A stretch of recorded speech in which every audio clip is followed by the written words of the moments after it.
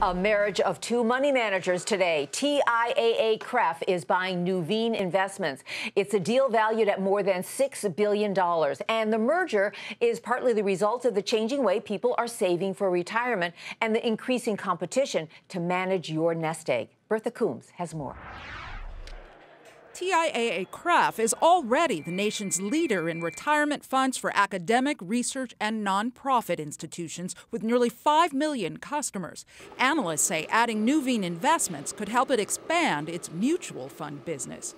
As the retirement industry moves away from pensions and into defined contribution or those 401k plans, having a big presence there can be really important to TIAA-CREF. Nueveen is the nation's largest manager of closed-end funds, which appeal to long-term investors. Fitch analysts say the acquisition, valued at nearly $6.3 billion, will provide TIAA-CREF with a new revenue stream to pay its pension clients.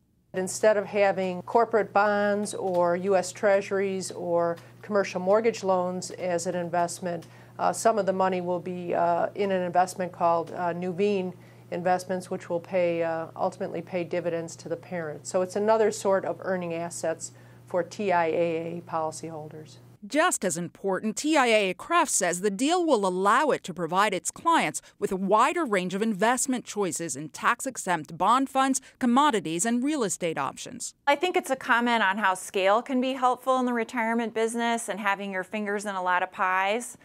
We see a lot of complicated products and investments in retirement plans, and this gives the firm a few more options to deal with.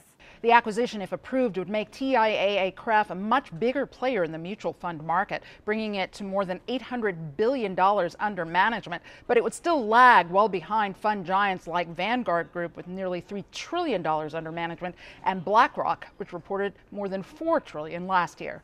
Bertha Coombs, Nightly Business Report.